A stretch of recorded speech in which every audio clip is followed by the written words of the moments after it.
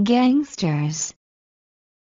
People in a gang. Famous gangsters who ran their criminal organizations during the 1920s include Lucky Luciano, Vito Chickenhead Garino, Machine Gun Kelly, and, of course, Al Capone. Diverse business interests. Being involved in a broad range of legal and illegal businesses such as smuggling operations, hotels, breweries, gambling clubs, prostitution, etc. Philanthropist. A person who gives a lot to charity. Many gangsters gave money to charities to try and improve their public image. Soup kitchen. A place where the poor could get a free meal. Capone set up many in Chicago to improve his reputation. Extortion/racketeering. Taking by force or threat of force.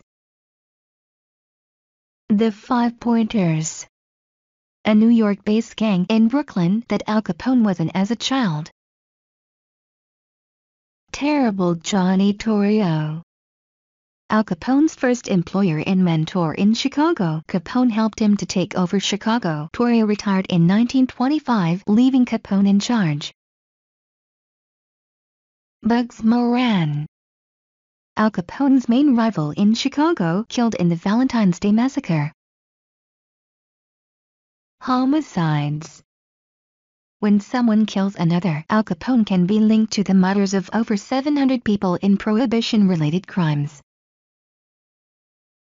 St. Valentine's Day Massacre. Two of Al Capone's men, dressed as police, killed 7 of Bugs Moran's gang members on February 14, 1929. Moran retired and left Capone unchallenged in Chicago. Scarface. A nickname given to Al Capone because he was involved in a bar brawl where he was slashed across the face with a knife blade, leaving him with a large scar. Tax evasion. This is the crime Al Capone was charged with, not paying his fair share of money in taxes to the government. Sentenced. When a judge decides how long a person should go to prison for, Al Capone was sentenced to 11 years. Cardiac arrest. Heart failure. This is what Al Capone died of when he was 46.